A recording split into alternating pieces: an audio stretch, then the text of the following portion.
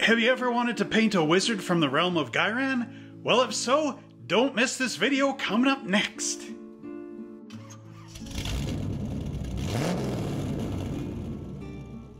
Hello once again, Warhammer fans. Welcome back to another Monster Hobbies video as I continue to show you how I'm building each of these four great wizards from our Collegiate Arcane Battlemage set from Games Workshop. And today I've got a special video for you. I'm going to show you how to build a wizard from the realm of Ghyran, or at least my take on what a wizard from the realm of Ghyran will look like.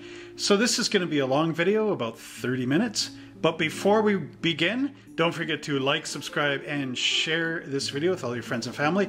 Pound that notification bell so that every time I make a new video, if you like them, you can follow along. And don't forget to visit our website at www.monster-hobbies.ca, where you can see all our great Age of Sigmar model kits that are for sale right now. So without further ado, let's go down and see how we build this great battle mage. Today we continue on in our series of building Collegiate Arcane Mystic Battle Wizards, and one of the wizards that I'm missing out of my collection of wizards is of course the wizard from Ghyran, the Realm of Life. So what we're going to do is just move this out of the way and we'll take a look at what is Ghyran. Here I have our White Dwarf from March 2019, and again inside this one has another of the Fantastical Realms features. And here we find Ghyran, the Realm of Life. Now this is a great magazine if you have one in your collection. Of course it gives you all these different ideas for painting models from Ghyran, the Realm of Life. And as we see over on this page here,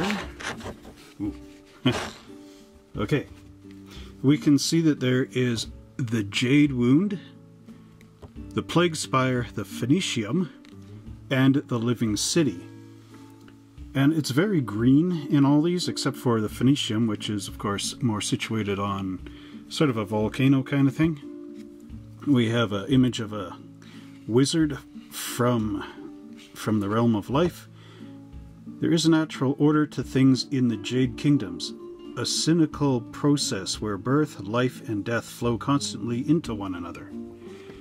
So, of course, all aspects of life are continuing in this realm. Here we've got some great features on the different type of people you meet in this realm, and of course painting your armies. Verdant greens, earthly browns, and any other seasonal color you can think of. There are many ways to paint your models from the realm of Ghyran.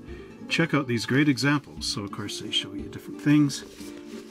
And over here, of course, we've got a Sylvaneth army.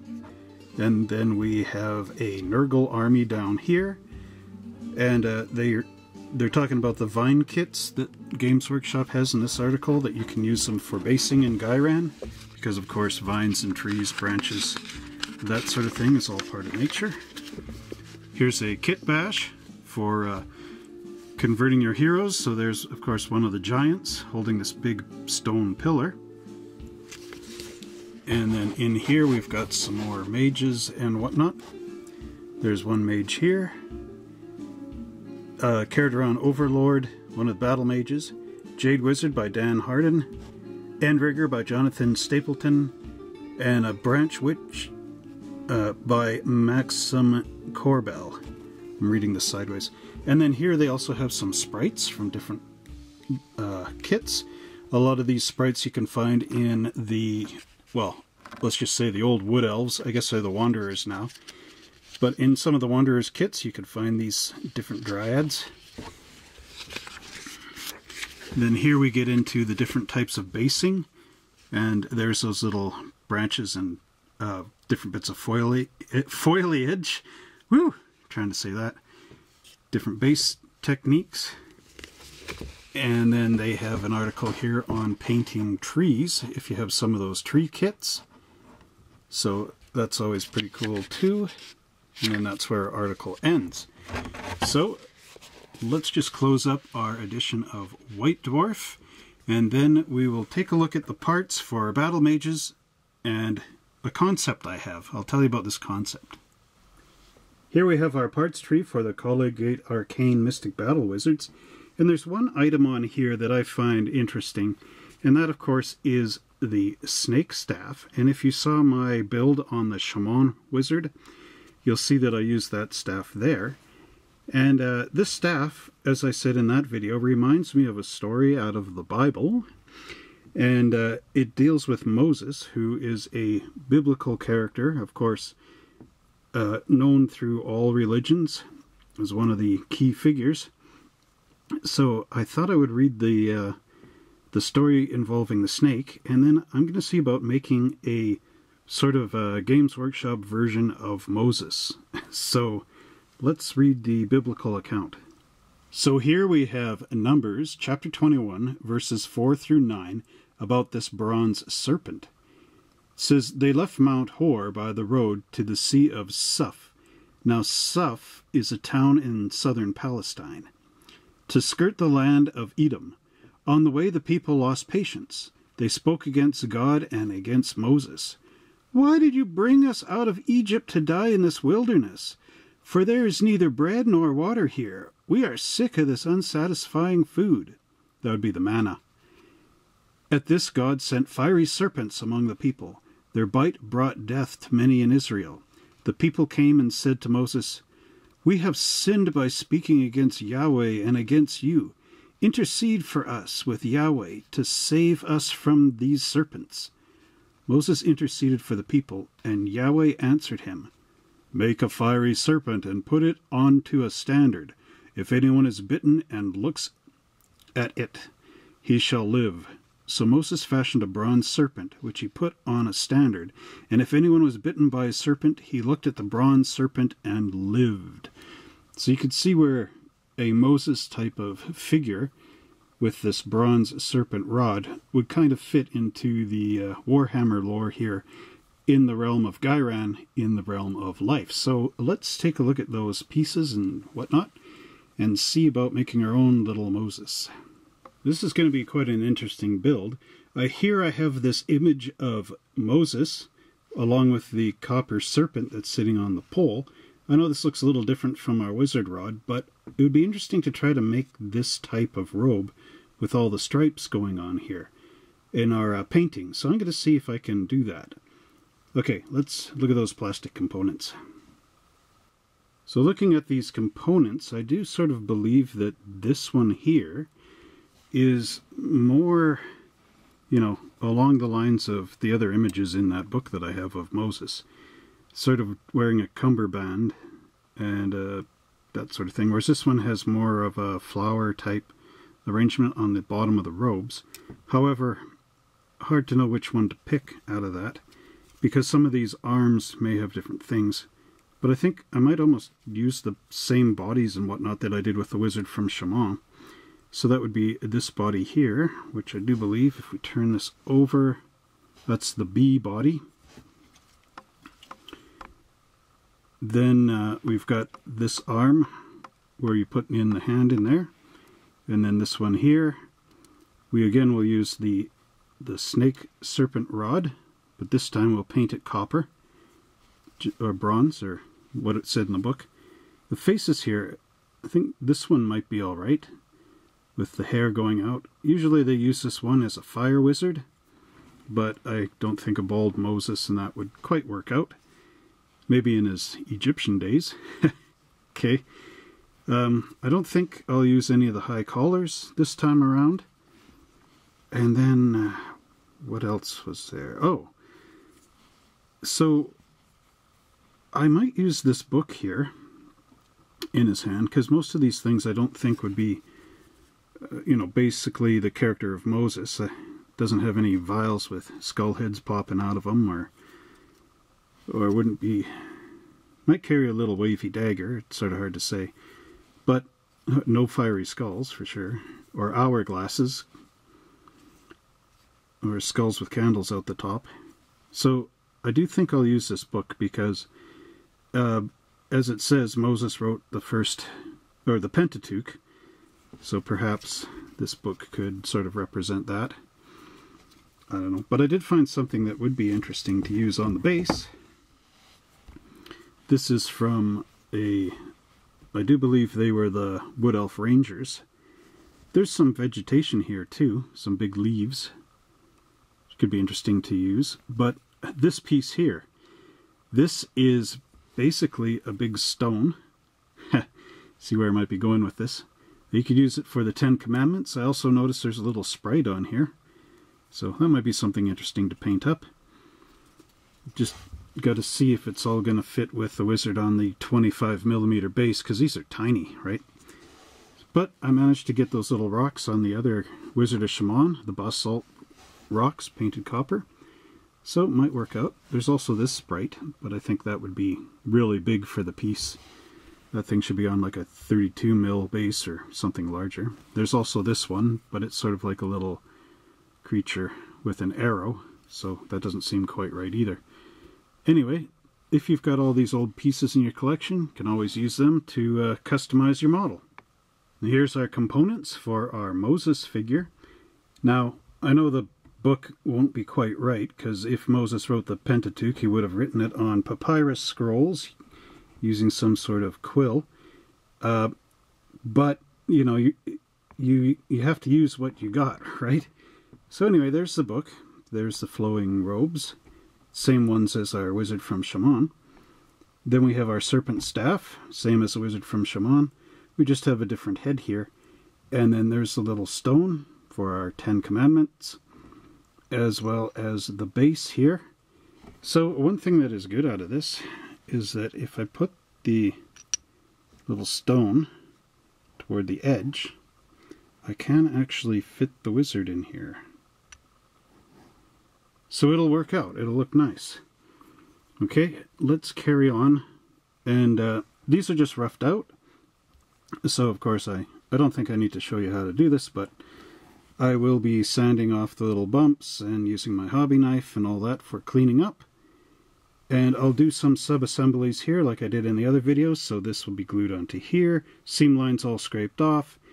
I don't know if I'll glue the book in there yet. Not too sure. I'll have to think about that. But I can get the sub-assemblies done and then give this thing a shot of primer. So that's what I'll do. And hold tight and we'll see how it all looks out. Here's our Battlemage after being painted with white primer. Now, as a primer, I used a satin semi-gloss white from Tremclad, which does have quite a sheen to it actually, which maybe I shouldn't have used. There's a little stone on the base, and our robes with the book. The coverage was pretty nice on it, and it allowed me to sort of keep the white in here for the inner robes. And then of course we've got our face here, right there, with this crazy hair. So next I will begin painting up some of this stuff. We'll see how it all goes. From our illustration in that book, it does appear that the outer cloak on our little Moses figure here is going to be a dark brown. It has yellow, white, and red stripes. So here I have Rhinox hide, and I've got this special 10/0 artist pinstriping brush. As you can see, the bristles are a lot longer. So the idea is that you can actually pull nice lines out of this brush. So I'd start from the top and carefully drag my way down to the bottom, leaving some space for the white that's in there. And then I'll have to do the same on the arms on this part of the cloak. And remember, there is a little bit of white in here as well, so I'll have to be careful and not to hit into that. Now with the Rhinox hide, of course, there's a range with the shade, or the wash, pardon me, and then the other two highlight colors. And what I think I'll do with those is put those up more into the shoulders, just to have that light, you know, where it gets a little brighter toward the top, but not too much difference because of the way this robe is. So I'm going to start with this, just like I said, pulling down, and then I'll do that off camera and we'll see how that looks. Here's how it looks with the stripes coming down. Now, if you think this was easy, you'd be wrong. But still, it was quite an interesting challenge. And the hard part is that in the illustration, there is no wind, so the stripes are fairly easy to go up and down if the figure is standing straight. But because this is a dramatic pose and we've got the wind blowing and the ribbons flying out and all that, I had to hold the arms in place on here and then try to connect all the stripes and then bend them out at the bottom so they looked wind whipped, you know. And that was quite a challenge to try to steer the long bristled brush, because it doesn't really want to do curves that well. A brush with the bristles closer, like that sort of thing, is better, but then you need the long pole as well, so that's where you sort of have to make a compromise. In the creases, I tried to pile in the brown in there a little more, just so that it looked like the cape was sort of folding in on itself and that sort of thing. So now the next fun part is I have to go in between these with a little bit of red and yellow without hitting or with leaving enough white in there, you know what I mean? So this will be quite an interesting challenge. So I'll just pull out the red and the yellow I'm going to use, and then you guys can see how it goes from there. So I'll be using some Everland Sunset and Mephiston Red just to go in between all these stripes in here. Wish me luck. So here we have our Mephiston Red painted onto the cloak, and what I did is I picked one side of the brown stripe to put the red on, and then with the yellow I might go on the other side. So I'm going to paint on the yellow next and we'll see what happens. The Everland Sunset. Here we have our cloak completed with the red, brown, white, and yellow striping on there. And as you can see, it should all line up once we get it together. I do believe I might need to do some touch-up once I glue on the sides. But still, it is looking pretty much like that illustration. I did have a little trouble with the Everland Sunset, but my bottle is quite dry and, you know, hard to make it flow properly. So I hope you have better success if you're going to try to do this with your bottle Everland Sunset. Now here's our little Moses with that cape done in those stripes, just like in our illustration. And now I'm going to do some skin tone here. I'm going to go the darker skin tone with Rhinox Hide, Agrath Earthshade, Doombowl Brown, and finally Tuscarora Fur for the final highlights. So there's our colors. Oops. There. And now I'm just going to apply them off camera. So I'm going to do, of course, our base coat, and then the shade, layer 1, layer 2. So let's see how this looks. So now here we have the skin tone done. And like I did with the Wizard from Shaman, an earlier video, I do have the, if you can see it, the tonation up here, so it's lighter, and then it goes darker underneath where the shadows would be. Now, you're looking at the inner robes, and if you remember, they were still the white paint color. Now they're kind of a gray, kind of weird color.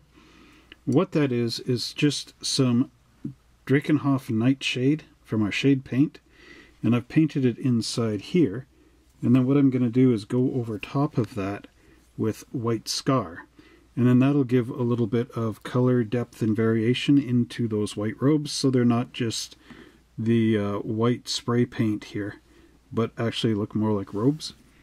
And then on the face here, so far, I've just got the skin tone, but in the hair, I don't know how well you can see this, but I've used the Agrath Earthshade just to knock down the high white contrast. And again, I'll be going over that with our White Scar. So I'll just do that off camera. I have to do it off camera because I wear glasses and I can't really see what I'm doing too well if I'm like way over in this zone here. So I've got to bring it up to my eye. So that's all I'm doing. Okay, let's see how this looks. So here it is with the white painted on top, and as you can see, you get now a little bit of a blue-gray tonal in between the folds, which make it look a little better than being just pure bright white. And then same with the beard here. Whoops. I don't know how well this will pick up, but you can see a bit of a brown tonal in here as it gets, you know, further back in the mound of hair, and then more white as it comes to the front. It's sort of like a Don King sort of hairdo going on there. And then I got it on the sleeves as well, inside, so you can see the blue down here where the hand comes down.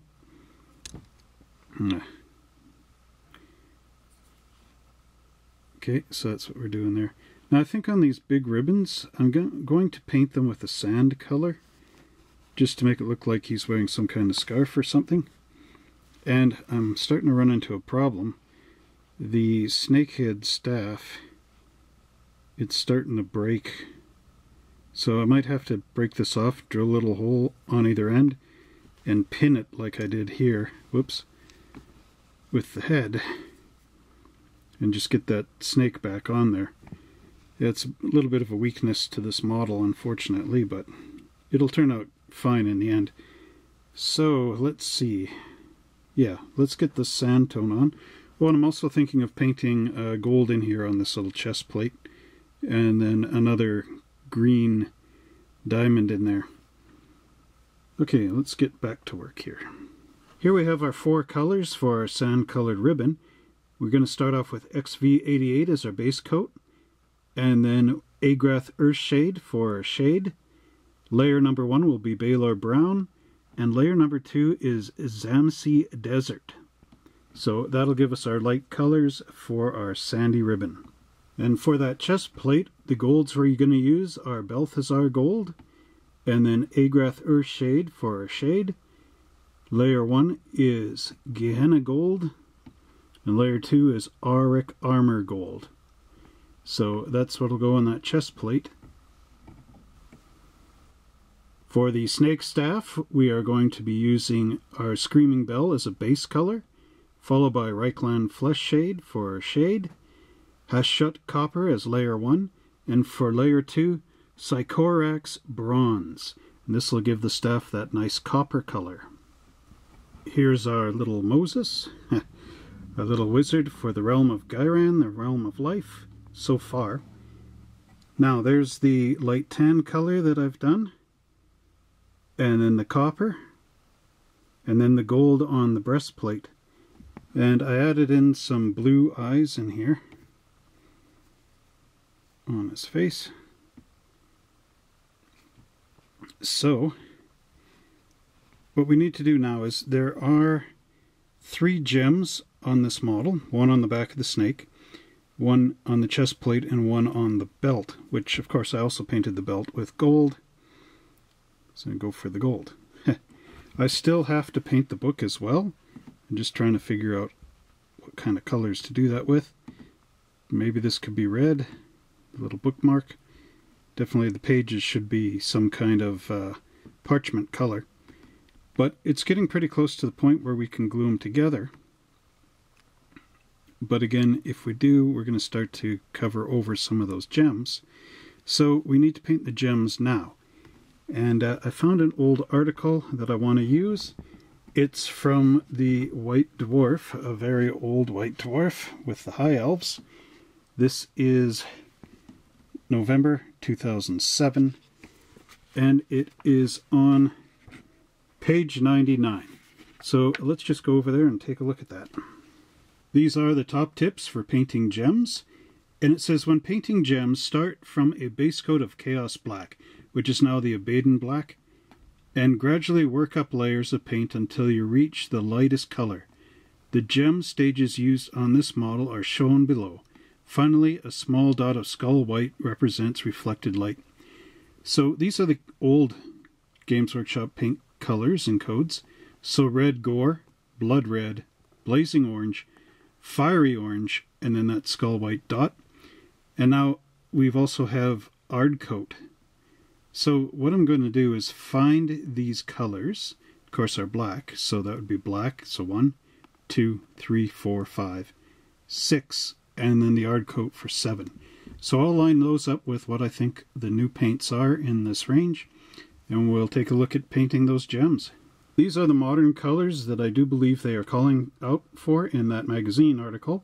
So it would be Abaddon Black, Corn Red, Mephiston Red, Wild Rider Red, Troll Slayer Orange, the little reflective dot would be White Scar, and then just to give it a glossy finish on this ruby, we would have it as Ard coat.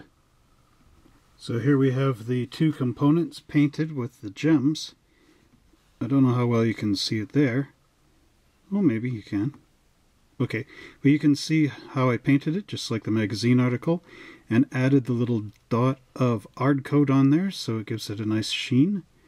And then there's the larger version of the same gem on the back of the cobra head. And again, yeah, I think it looks right. The little white dot light refraction and everything. So that means we're at the stage now where I can start to glue the arms and everything back onto our model and make it actually look like a person instead of components. Although I still have to paint the book here. So I'll lay out the colors for the book and then we'll start wrapping it up. I'm thinking I am going to make the book the same color as the ribbons. So for base coat we have XV88. The shade is Agrath Earth Shade, which I'm also going to use on the pages, and then use that same White Scar technique just to bring the paper up. Baylor Brown for our layer, and Zamisi Desert for the final layer. For the metal edges of the book, I'm going to continue with the copper color scheme. So we have Screaming Bell as the base coat, Reichland Flesh Shade as the shade, Hashut Copper as layer 1, and Psychora Bronze as layer 2. Finally, for the tongue of the book, we'll use Mephiston Red, Caraboro Crimson, Evil Sun Scarlet, and Wild Rider Red. And we'll probably use some Abaddon Black for scripting on the pages. And here we have our little Moses character, and I now have him all done. You can see that he is reading the book and using the copper snake. You can see the nice brown tones in here. Got it for the book underneath. And then I used my little, don't know if you can see this, you can see little dots on there. I used my pinstriping brush and just got a little bit of black paint on the end and tapped it in so it looks like some writing. Now the only thing left we need to do on the figure himself is in some spots here, actually, there we go. You can see that we've worn off some of the striping. So in certain areas here I'll have to touch it up again using those three colors from originally. I think it was Averland Sunset, Rhinox Hide, and I don't know, Mephiston Red. I have to take a look myself over the video. And I'll just use that pinstriper brush again, get a little paint in there, and then connect them through on the stripes. Now there's only one last thing to do, and that of course is give them a base. And we're already on our start here, with our little rock. So once the base is painted, we'll glue our Moses down sort of like that. Or no, like this. That's right. Yep. Anyway, we'll get that on the go next. On our little rock, we're going to use a base coat of Mechanicus Standard Gray, followed by a Agrath Earth Shade. It does call for Nuln Oil, but I thought this might be more like a dirt look to it. So here we have Dawnstone for layer 1, and Administratum Gray for layer 2. So let's paint our little rock. Just to save some time on the video, I thought I'd double up on our paint list. So this top row is for our vines that are on that rock, and the bottom row is for the sprite. So we have Caliban Green as a base, Bealtan Green as our shade, Warboss Green as layer 1, and Moot Green for layer 2, which should give a nice healthy viney type look. And then for our sprite, we have Stegodon Scale Green for our base, Colia Green Shade, Sotek Green for layer 1, and Temple Guard blue for layer 2. Should make a nice little contrast. And here we have our rock painted on our base. And as you can see, we've got a whole bunch of little vines in there.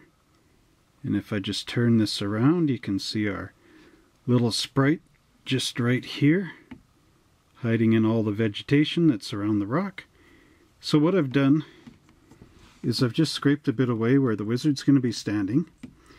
And I've got this greenhouse paint that I use. I'm just going to paint the green around here.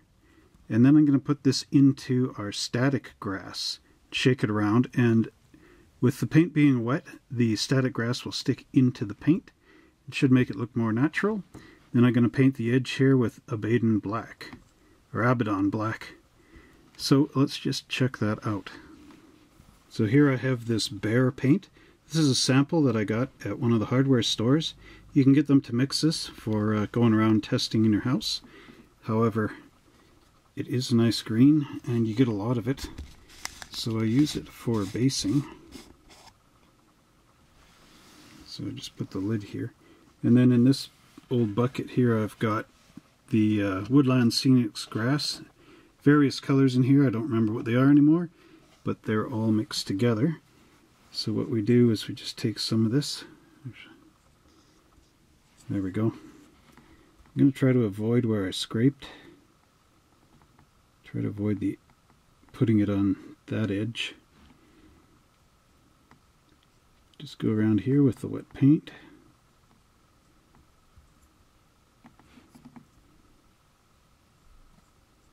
Nice and careful. Up to the base of the rock. Just along there. Let's just get a little more in here. Get a nice area for all that scenic grass to stick to.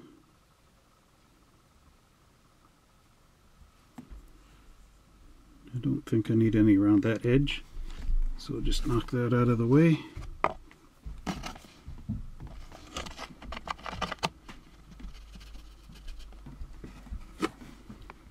And there we go. So now with the Abaddon black, we're going to just paint that white ridge off on our little base. Then I'm going to glue the wizard right down onto there, and we'll take a look at how it all goes.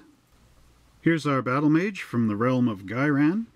And as you can see, I have the copper serpent done, our little Moses guy.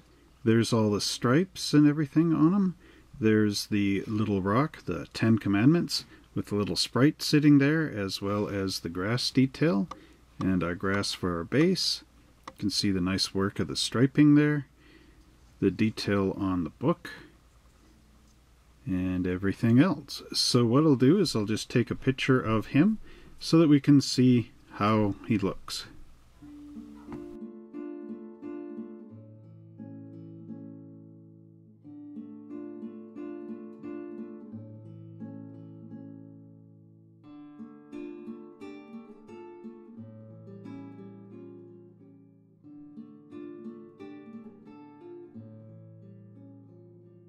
Well, I hope you enjoyed that great video where you get to build a battle mage just like this nice little one we have here featured today.